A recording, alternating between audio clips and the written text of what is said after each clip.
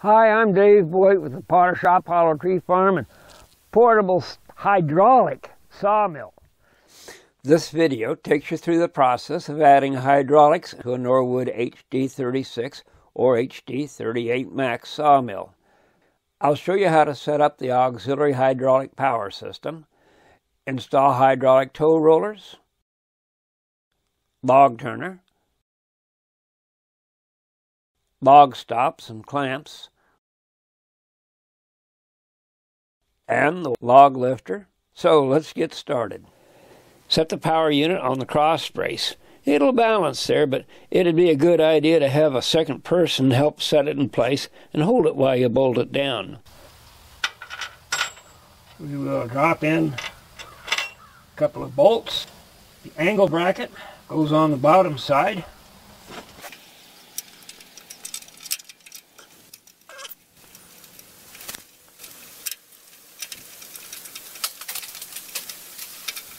Put the nuts on both sides, finger tight.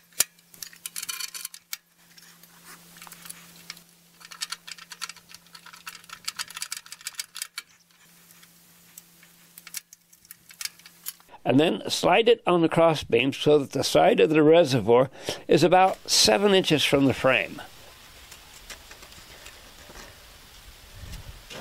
Tighten both sides of the bracket evenly so the unit sits flat on the cross brace.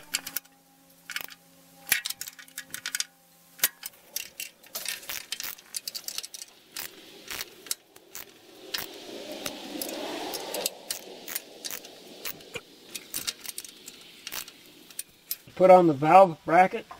Just these 3 bolts need to come out.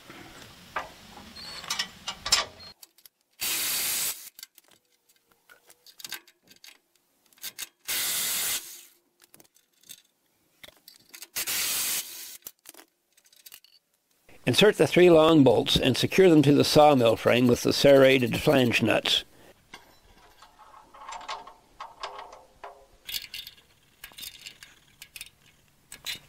Putting these holding nuts on backwards so that the flange on the nut will be against the metal plate on the valves. And the instructions call for 1 3/8 inch spacing, and you want to get them all the same.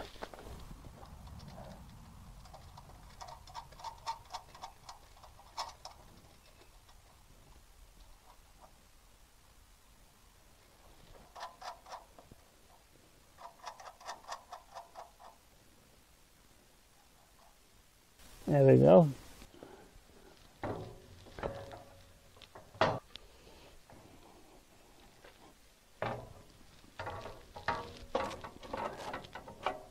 The valve unit attaches to the 3 long bolts, tight against those spacer nuts.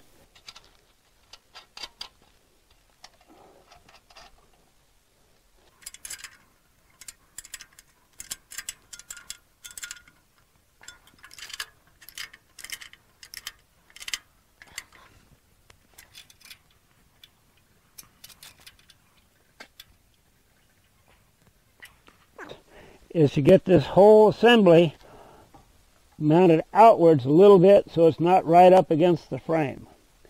And in fact, I've got, I am guessing, 1/4 inch maybe of space between the mounting plate and the frame, and it's mounted quite solidly, so we'll move on.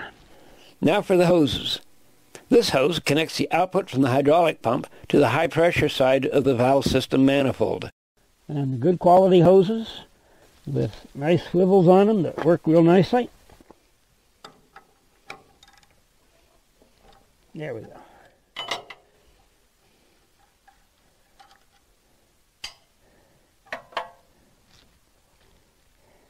Now we can come in, thread on.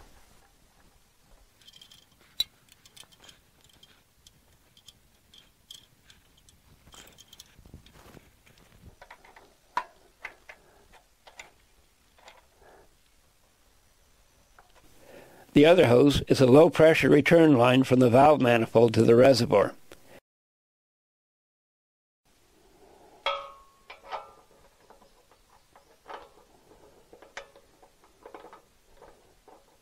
A rubber O-ring seals the hose to the fitting, so you want a firm but not killer tight connection.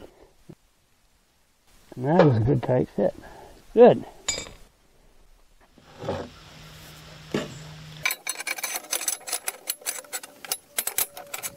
Start out the toe roller assembly by running the axle through the bracket and the rollers, and put a cotter pin on both ends to hold the axle in place. I've noticed that the holes in the spacer bars are just a little off center, and they will bind up that slider unless you put the edge with the holes closer to it toward the inside. If you look carefully, you can see the difference, but I put a mic on it just to be sure. 165 thousandths on this side, and it looks like about 171 thousandths on the other side. That 6 thousandths of an inch can make the difference between a bound-up toe roller and one that slides easily. And of course, you should check the other spacer as well. It's easiest to line everything up if you put the 4 shims on top of the spacer bars. Then install the bolts. Needle nose pliers are helpful in lining up the holes.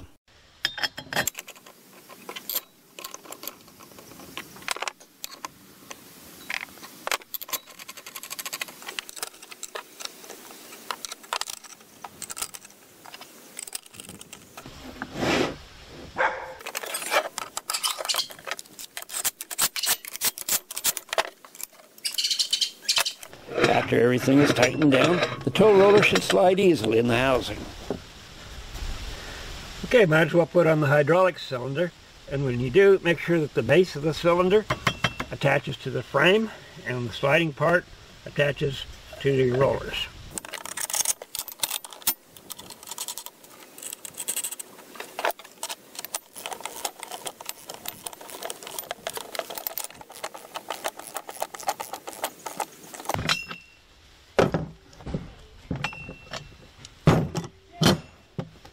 The roller assembly mounts right onto the cross bunks.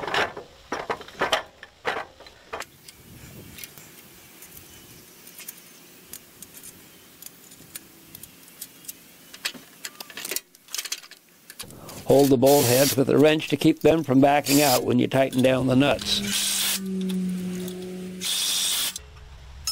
There we go. So we'll pull out the plugs.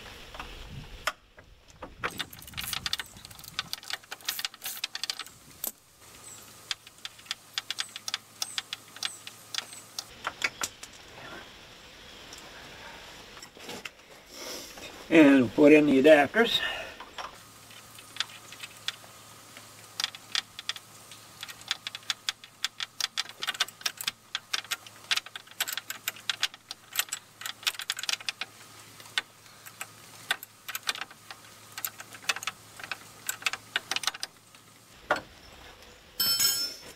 And attach the hydraulic lines.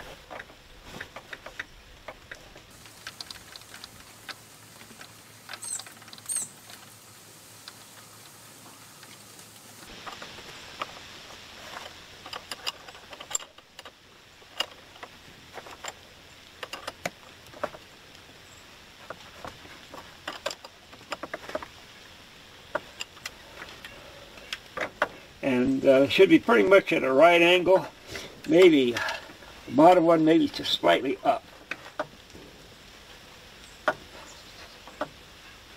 There.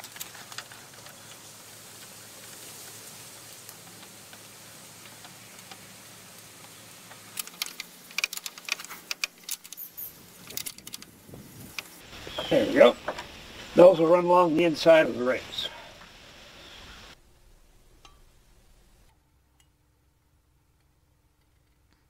Connecting the lines from the base or the bottom of the cylinder to the top valve port will extend the cylinder when you lift or push forward on the lever. I put zip ties on both ends of the lines attached to the base of the cylinders to keep them straight.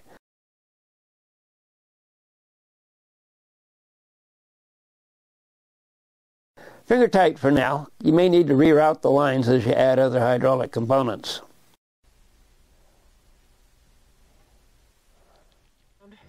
But sometimes the bolts don't go in the threads on the brackets really easily. And that's particularly important on this bracket, which is for the log turner. because two of the bolts have to go in from the inside and they're hard to get to. And it might be just because it was galvanized after the holes were tapped, or a little bit of distortion of the threads from the welding process. So this is a good time to make sure that you can go ahead and thread the bolt in and back out again all the way, just with your fingers. And that one was good. Let's try this one. That's pretty tight. I can't thread it by hand. So that's a good candidate to come back out and use the tap to clean out those threads. And there's no quick, easy way to do it. Just about have to put a 5/16 wrench on the tap and do it this way.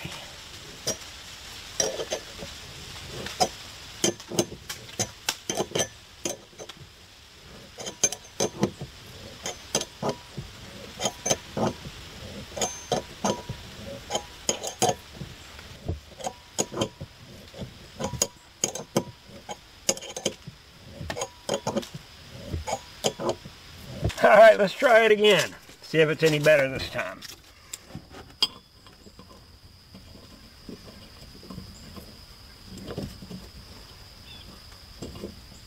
Okay, now we are ready to install the log turner brackets.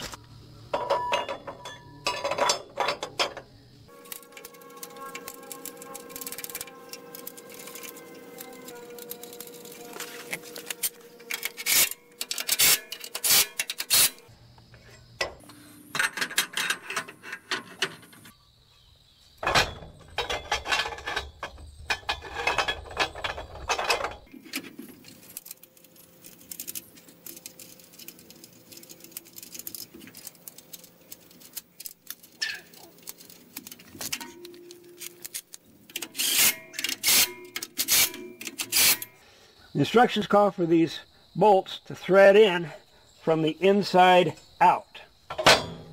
And there's not a whole lot of room to get your fingers, and this is why I was really particular about getting these threads tapped out to make sure those bolts go in easily.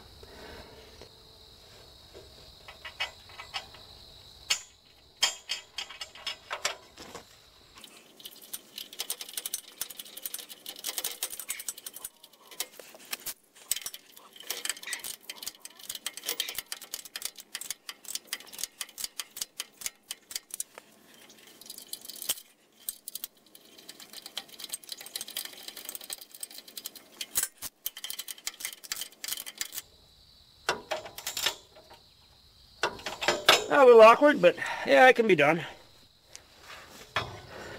So the way this is supposed to work is when the log turner is turning the log, it's actually pushing the frame against those bolt heads, and that holds everything in place.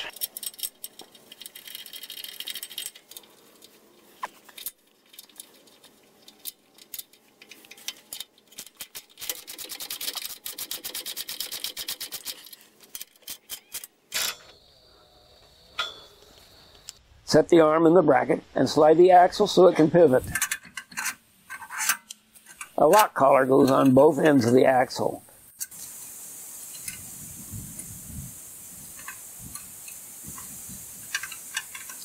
The arm should be able to pivot freely.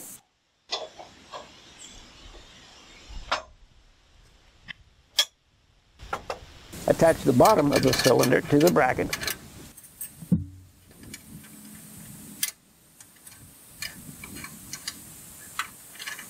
And the top of the piston to the pivot arm.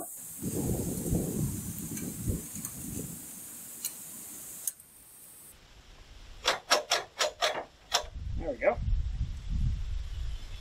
Set the chain on the log turner, making sure that the teeth on the top side point up.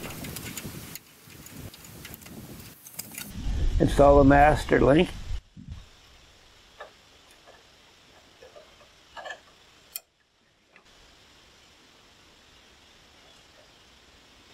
And secure it with the two small cotter pins.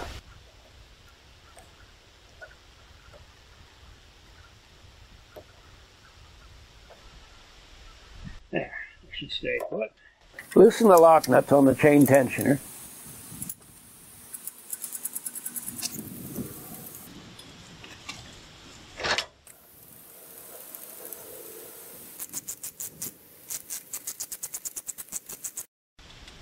just a little slack in it. Then tighten down the lock nuts and side bolts to hold it in place.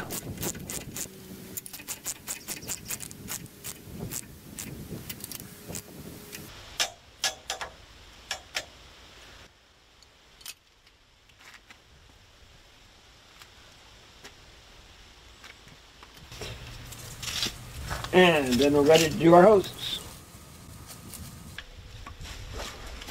Install the hose fittings and the hoses to the hydraulic turner.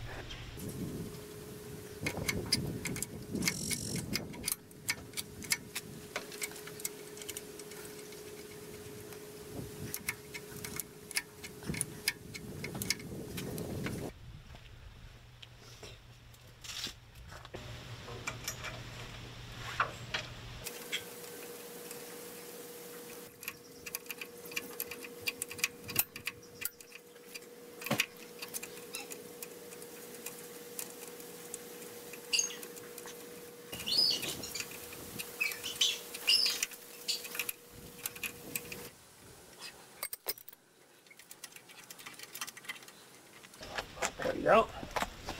Route the hoses back to the valves so that they'll be out of the way and not scrape the ground when you move the sawmill.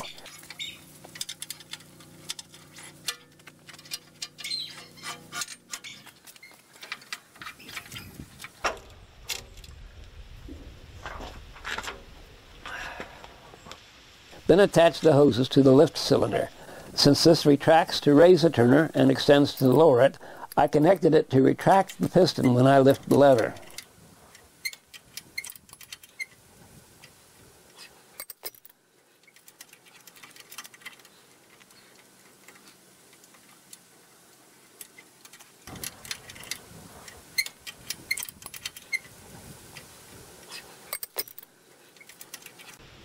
Alright, so there are the hydraulic lines to the log turner. Finally, connect the hydraulic lines to the valves. Again, finger tight for now.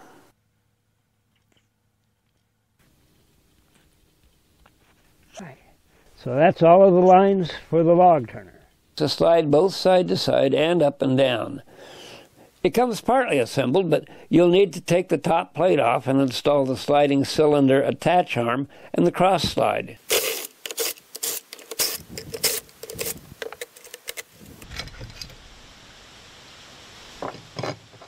Again, when you reassemble the bracket, make sure that the spacer is turned to give as much inside clearance as possible. Make sure you remember the shims. There should be one on each side. The cylinder attach arm, though, can only go on one way. Line up the mounting holes and carefully set the cross slide rail back in place. It helps to support the cross slide with a couple of pieces of wood. Then replace the top plate and bolt it in place. If everything fits properly, you should be able to slide the clamp on the cross slide rail easily. Smooth as silk. Perfect. So now it's ready to mount in place. Tighten down all the bolts on the clamp lift bracket and make sure the lift slides smoothly. If it's bound up tight, like this one, disassemble it and turn the spacers around so that the holes are closer to the inside of the bracket.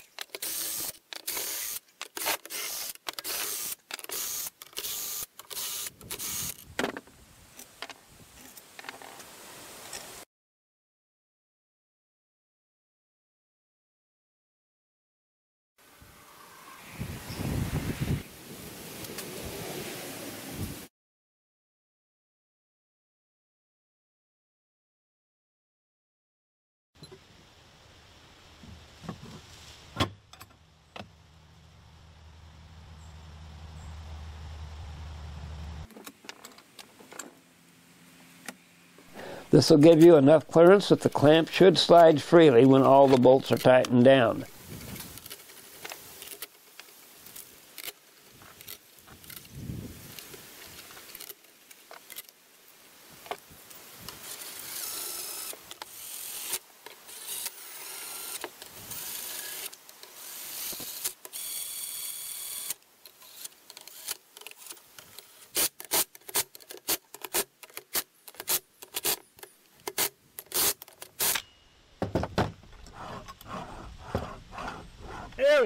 All right. Now it's ready to attach to the mill. Log rest brackets bolt to the non-operator side of the crossbunk, like this.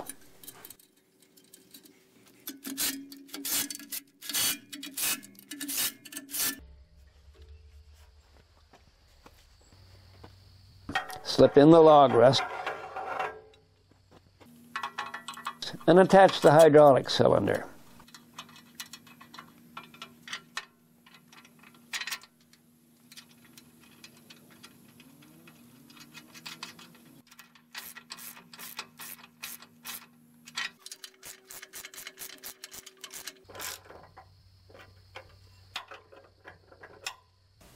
The cylinder pulls the clamp against the wood, so make sure you have this tab on the non-operator's side. The cross slide for the clamp is heavy and awkward, but there is an easy way to bolt it in place. I've got a support that's about 4 inches lower than the track, so it's supported while I bolt the other side of the frame.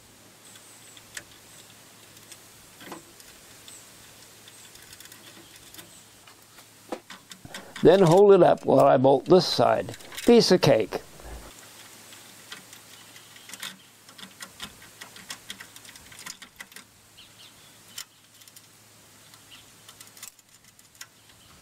Of course, it's even easier if you have a friend who can help you.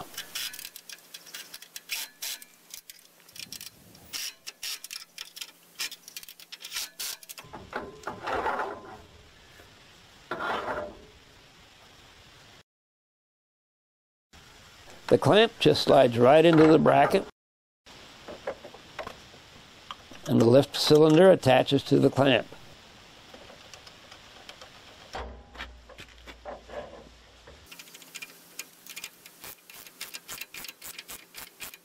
That's all you need. The bolt is just snug against the piston flange. Attach the cross-slide cylinder.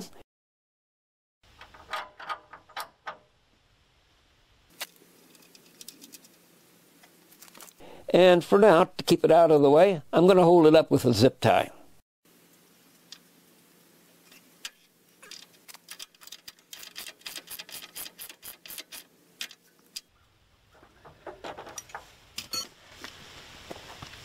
Put on the angle fittings here.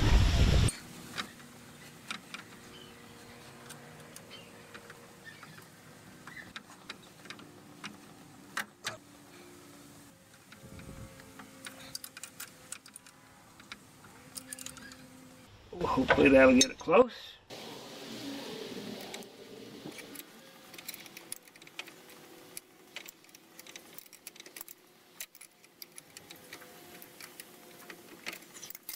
Then attach the hoses to the lift cylinder. I found it works best to run these hoses along the operator's side of the frame.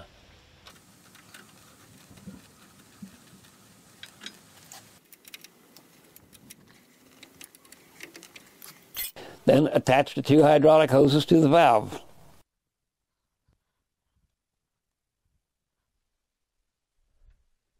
Attach the hoses to the cross-slide cylinder.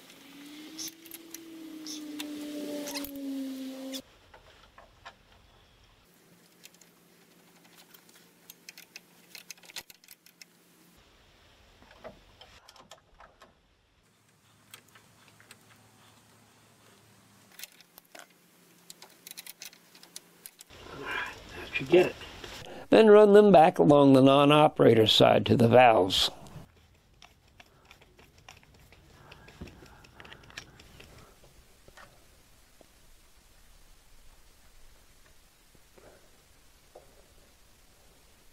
A flow divider keeps both log rest cylinders at the same height as they raise and lower. It's easiest if you clamp the flow divider housing in a vise to install the fittings. Your flow control is here.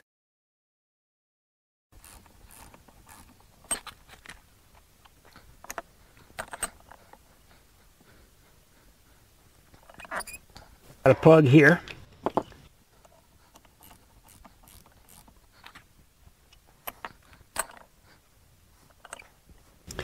And then your line input on this side.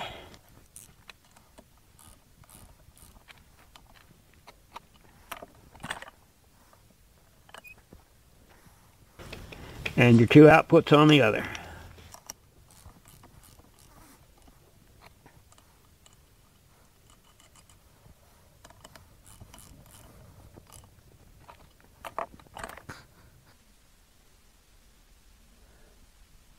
The flow divider and T should both mount on the non-operator side of the sawmill frame. Attach a hydraulic hose to the input side of the flow divider. Then attach the output lines to the lower hydraulic cylinder fittings.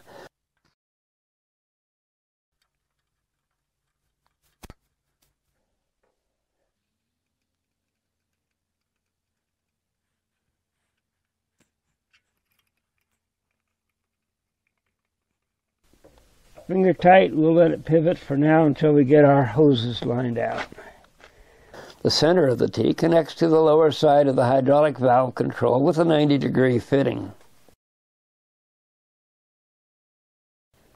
The two ends at the top of the T connect to the tops of the log rest cylinders.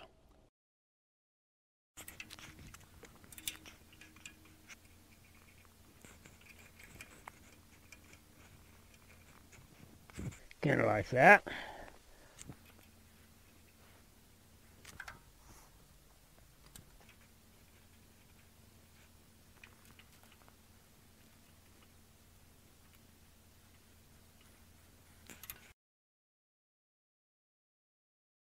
Once you have all the hoses where they need to be, tighten both ends down to their respective fittings.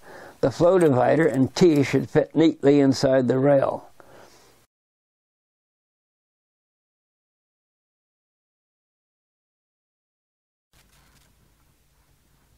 Finally, connect the hoses to their valve fittings.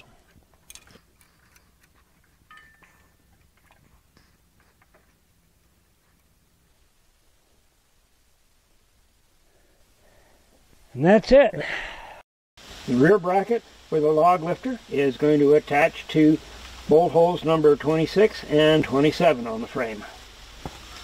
So first thing we'll do is get those bolts out.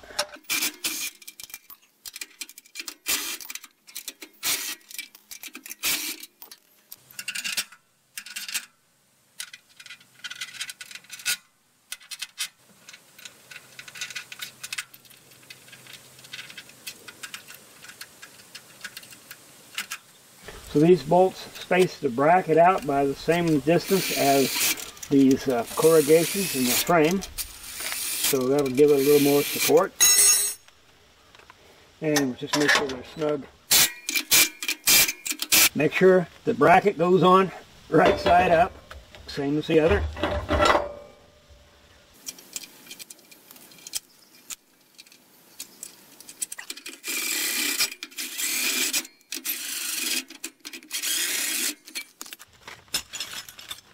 So we're going to do the last thing first.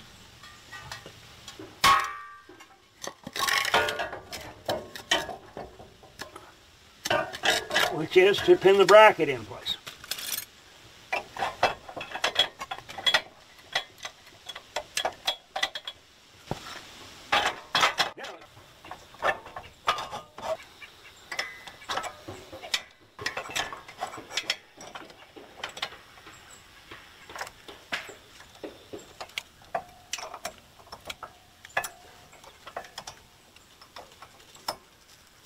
Oh yeah, that's much easier.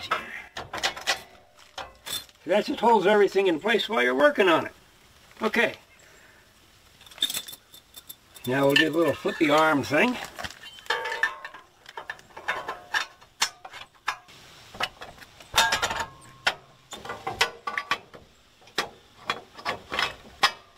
Hit the bottom.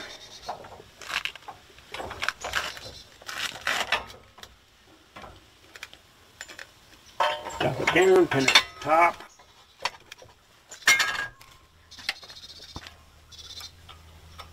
Drop in our pins and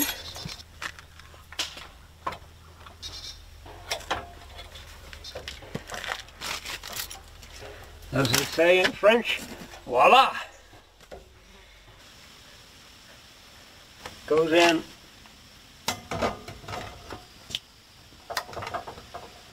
this way.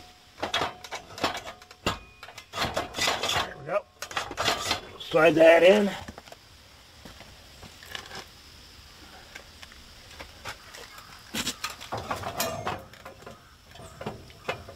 The other one will slide in about there. And we'll bring them together. Make sure that steel tubing is butted up against itself there. There we go. And we'll slide it so there's about as much overhang on each side as the other.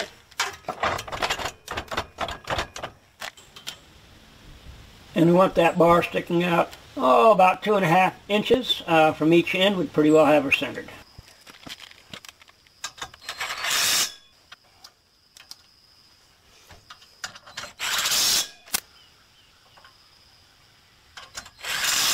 There we go. You only need one hydraulic line for the log lifter, since gravity will pull it back down after you've loaded the log.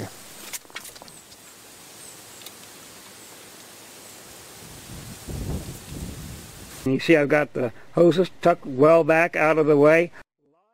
Lots of zip ties, and you can see some of them here. And the idea is no hoses are sagging, nothing close to the ground that's going to catch when you move the sawmill. And everything is bundled together.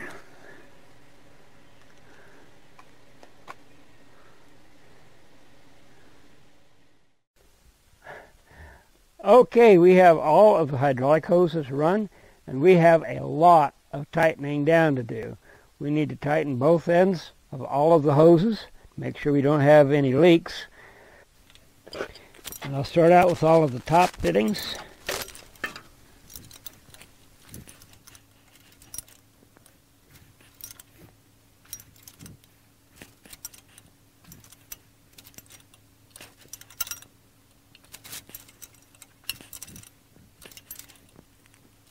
I know I've already tightened down the hoses to the hydraulic pump, so those are good.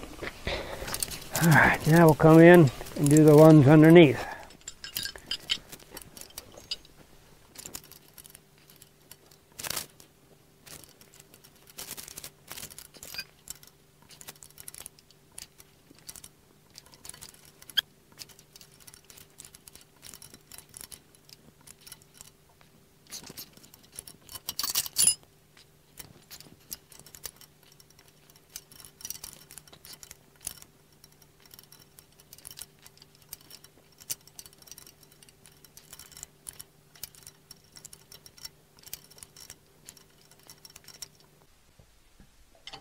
There, okay. So all of these fittings to the valves are tightened down, and I'm just going to go back and tighten down all of the fittings to the cylinders.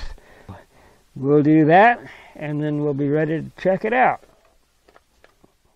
We're ready to fill the hydraulic reservoir, and you want to fill it to within about 2 inches of the top of the reservoir, and it comes to about 3 gallons. And this is Dexron type automatic transmission fluid, and when you fill it, you find it's easier to fill if you pour off from the top.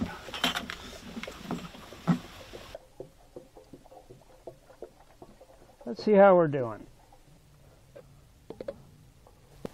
Looking pretty close. So we'll just put in a little more, but not much.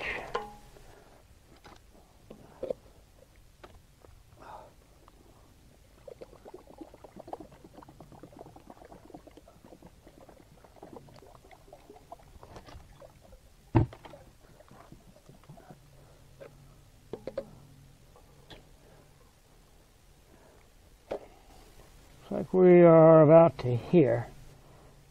I'm going to call that good.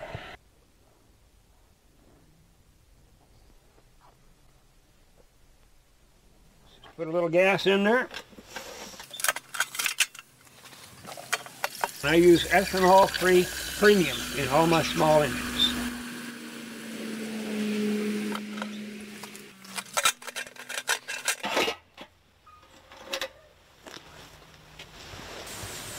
Okay, there's an oil filler on each side. I think this side is a little easier to get to. And it takes about a little over a half quart to fill it, and there may already be oil in it, so we'll check. And yeah, it's already full. There's no dipstick. I guess you just fill it until it reaches the top of that lip right there. And put the cap back on so it stays put.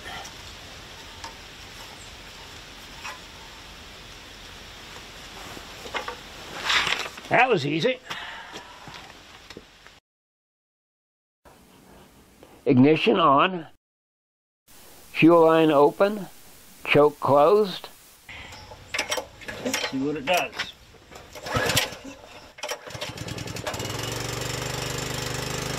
And we have engine start. Now we'll open the choke, adjust the throttle, and it'll take just a minute to warm up before it's ready to go.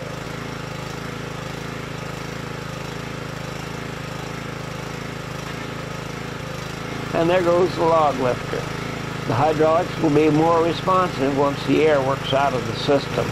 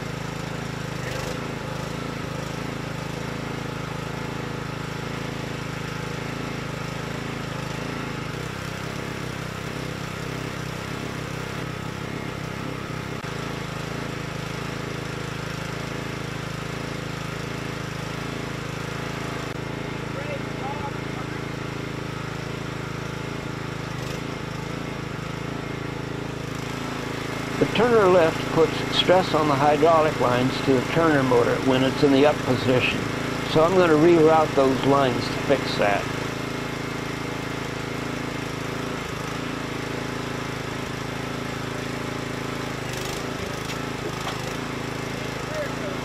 And everything else checks out.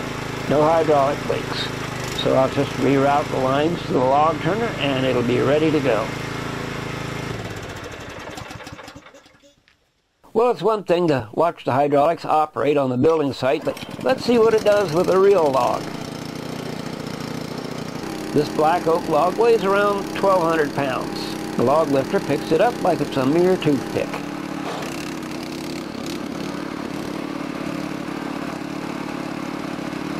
The log turner works great too once you get the hang of it. You can turn the log in either direction and get it exactly where you want it.